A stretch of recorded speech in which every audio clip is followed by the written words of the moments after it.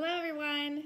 For those of you who don't know me, my name is Amber and I will be your instructor tonight. So my friend Amanda Webb, who's also a teacher here in Mountain Home, messaged me yesterday and said, hey, I had a dream about you and you were teaching a paint class on social media for a tiger head. Now, if I didn't know her, I would find it a little strange that she's dreaming about me painting. However, I was extremely flattered because it means she's thinking about art and appreciates how much it helps our kids out during this time, getting their minds creative and thinking in different ways. It allows them to be active and not just sit in front of the TV while we're in quarantine. So I appreciate that she reached out to me.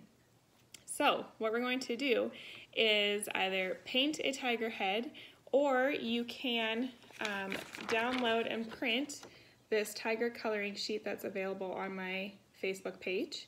This one of my kiddos colored with oil pastels. We will also have the coloring sheets available for free at the elementary schools here in town, Northwest and East, the Hacker Middle School, and Junior High. So if you want to pick up a free coloring sheet, if you don't have access to print on your own, you can do so for free starting tomorrow through the whole week.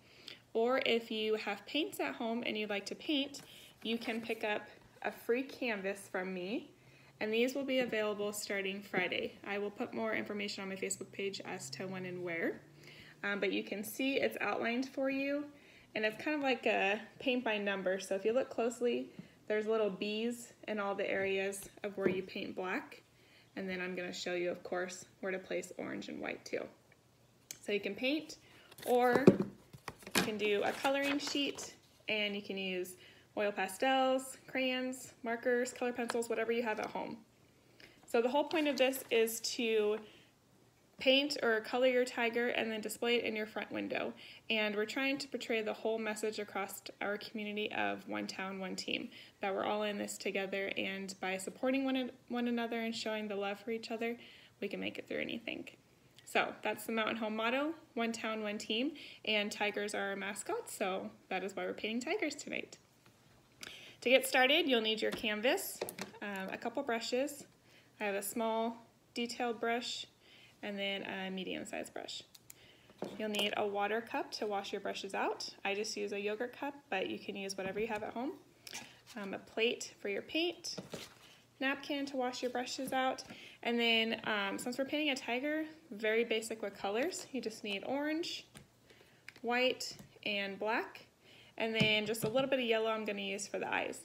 I use this acrylic paint called Cheap. However, you can use any type of acrylic paint that you have. Walmart does have some available. I think I've even seen it at the dollar store too. So it doesn't have to be fancy, whatever you have at home. Now, I always encourage the kids that paint with me to be creative and unique and to display their personality through their painting. So even though we're painting a tiger, and tigers are orange, black, and white, if your kiddos feel like painting a very festive tiger and showing their creativity, they can paint it pink, they can paint it purple, they can make it a rainbow tiger, whatever they're feeling. Encourage them to make it their own, so they don't have to paint it realistic. I will show you how I'm going to paint my tiger, and then of course you can tweak it for whatever colors you want to use. So first off, we are going to use our orange paint. And again, if you haven't seen any of my videos before, it doesn't take a lot of paint. A little bit of paint goes a long ways. And what you're going to do is dip your brush in some water and add just a couple drops of water to your paint. This is going to help thin the consistency and make your paint last longer, but more importantly, it's going to help your brush smooth across your canvas a lot nicer. You won't have any jagged white spots left behind. It'll be a nice fluid motion. So we're starting with our orange. And like I showed you here, your tiger is outlined in kind of a paint by number style. So everywhere where you see B's, those are all going to be painted with black. So we're going to start by painting everything that doesn't have a letter with orange. And we're just going to paint it all orange. We're not going to worry about our white right now or where white needs to be placed later on. We are just going to paint the whole thing orange around all of our B black areas. Now you want to stay within your lines as best as you can. Once we don't waste any paint, but also so it's less to cover up. Luckily, since we're painting with black, if you have mistakes outside the lines, black is going to cover up any type of mistake you have. So that is also why I wrote all those B's on there, because when you paint black over it, you're not going to see them. If we were painting white over those letters, you'd have to do a couple coats, because white is obviously lighter in color. Same with orange. If I had wrote O's on all the areas where you needed to paint orange, you'd have to do a couple coats to hide them.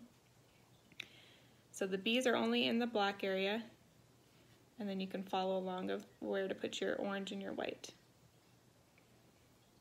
So you can see here, I'm getting my orange on there. And sorry, the lighting isn't the best. It's kind of gloomy outside. Can y'all believe that earthquake we just had? It was crazy. All right. I really enjoy painting. It's a way for me to unwind and kind of let go of some stress from the day. I know a lot of y'all are working from home now. Our kiddos are back in school, homeschooled actually.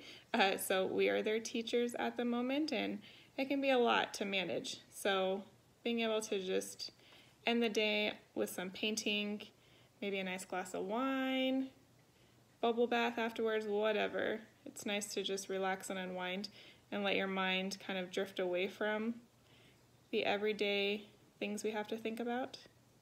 When I'm painting, I just get lost in the painting and I don't worry about anything else. So it's a great way to let go of some stress. So we are going to paint all of those areas that do not have a B in orange.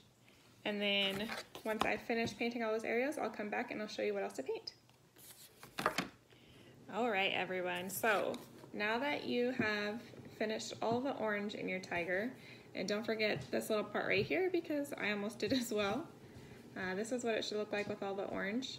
One thing I failed to mention was if you don't like the orange straight from the tube, you can always add some white to it to make it a lighter shade, or if you want to make it a little darker, add just a touch of red to give it a darker hue. Don't add black because it'll make it muddy looking and too dark. So we have the orange done. The next little part I'm going to do real fast is the yellow in the eyes. You can use whatever color you want for the eyes. It doesn't have to be yellow, but yellow complements the orange and black really nicely and kind of makes the eyes look like they're glowing. So for the yellow part of the eyes, you're only going to paint that little spot that kind of looks like a moon crescent shape. Let me show you right here. So just those two spots right there on the eyes. Kind of looks like it's glowing already. So the next step we're going to do, always make sure too that you're cleaning your brushes out really well. You don't want to leave any paint in them because it'll ruin the bristles. The next part we're going to do is add a few touches of white. So tigers usually have white, orange, and black fur in their face or on their whole body. If you want to leave it just like this and fill in the black, you most certainly can. With the coloring sheets, that's what my kiddos did. They just colored orange. But if you want to give it a little bit more dimension and color of the face, then we can add some white. Just a small squirt of white on your plate, and you're going to add again some water to help thin out that consistency of your paint. Not too much. You don't want to make it look like watercolors when you start painting. Just enough to help with a nice fluid motion. So typically on a tiger face, they have white around their eyes, on their chin, kind of around their nose. So we're just going to give it the effect of a tiger face to make it look more dimensional, maybe a little furry, just depending on what kind of look you're going for. So I'm gonna snag some white on my brush. I'm using my medium-sized brush still, and I'm going to paint some white right against the line here of where the orange and the black would meet.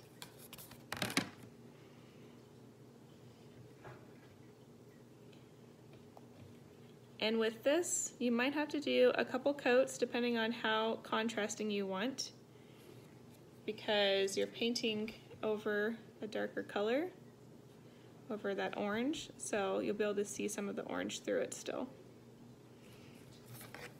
It's kind of hard to tell since you're painting red against white, so let me add some black right there for you real quick so that way you can see the full effect of how it will look.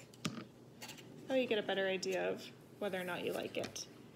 So I'm going to add black on this eye where there's a bee. And then you can see how the white looks. Now remember that you have a small fine tip brush that you'll want to use as you get into some of these small detailed areas, so that way you don't have too thick of a line. Otherwise your areas could start looking a little fatter or chunkier than what they need to be.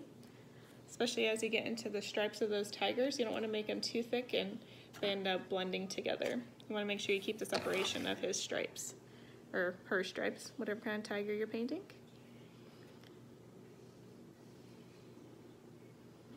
So let me just get this stripe on real fast for you. And then I can show you what I'm talking about with the extra white around the eyes.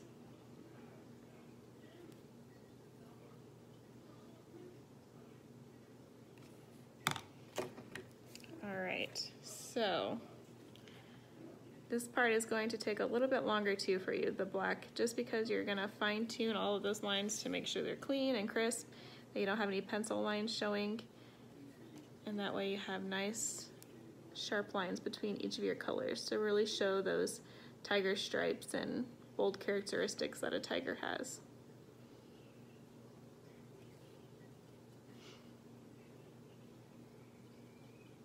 Okay, so I'll clean that up in a minute, but you can see here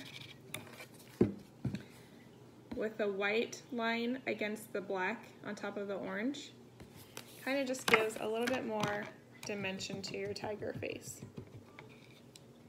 Again, you can do this step or you don't have to, whatever you're comfortable with. And now that it's had a little bit of time to dry as I was painting the black, I'm going to go ahead and I'm going to add another coat of white over top of it, so that way it's more contrasting and you don't see as much of that orange color underneath. Make sure as you're doing this step, like if you just painted your black, you make sure it's really dry along the edges of where your white and your black would meet up. Otherwise, if it's not dry yet, your two colors will bleed together and it'll look gray and ugly looking. You don't want to blend those together on your tiger. So a little bit easier to see right there. So for the white, I'm going to do it on the other side so that way it is balanced and symmetrical.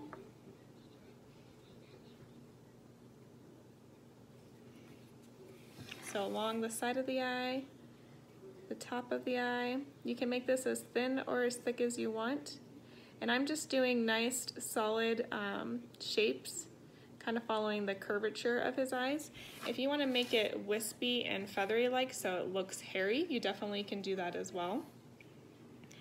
Whatever your style is. I'm also going to add some white around his nose. Tigers usually have white around that area as well.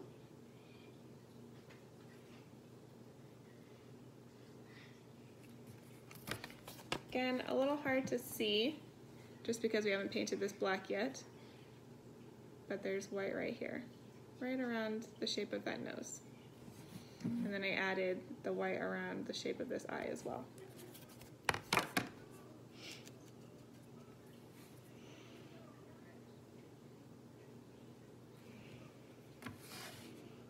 The last spot I'm going to add it for now is just along his chin area, down here in this orange part of the chin. So there's just a couple white streaks right there in his chin. So that's all I'm going to add right now, just to show you what adding a little bit of white will do. What we're going to do now is go ahead and fill in all of those black areas, all of those areas that have a B that you didn't paint in orange. And then after we're done with the black, we can take a look at it and see if we want to add any more white. So go ahead and paint all those areas with a B with your black color, and then we will take a look and see what else to do afterwards. All right, everyone, you made it through the black, which I know is super tedious. So here's our tiger face with all of the black, and you can really see those whites now. It's a lot more contrasting. If you want to complete the black first and then add the white touches afterwards, you can, if it's easier for you to see where you're painting it.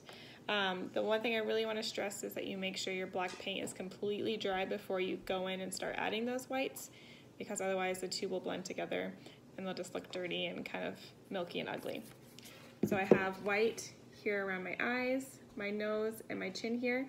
If you want to add a few more touches just along the sides here, you're more than welcome to.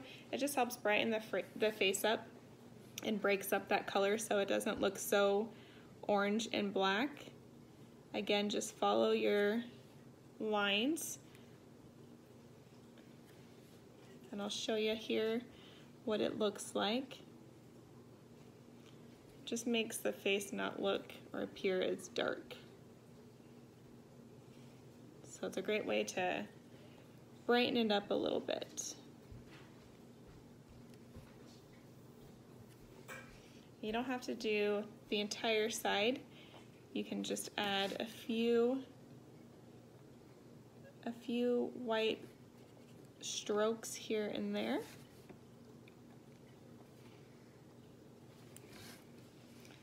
Let's see here, add one more right there. So see how that just brightens it up a bit more?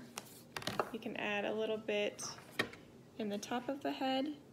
This really is your preference on how much you want to add.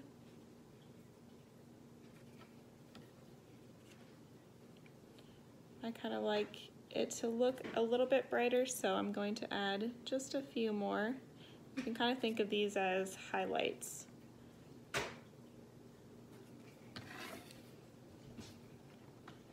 All right, so there we go. Just a few brush strokes of white to brighten up the face, and they're just following the shape of those black lines.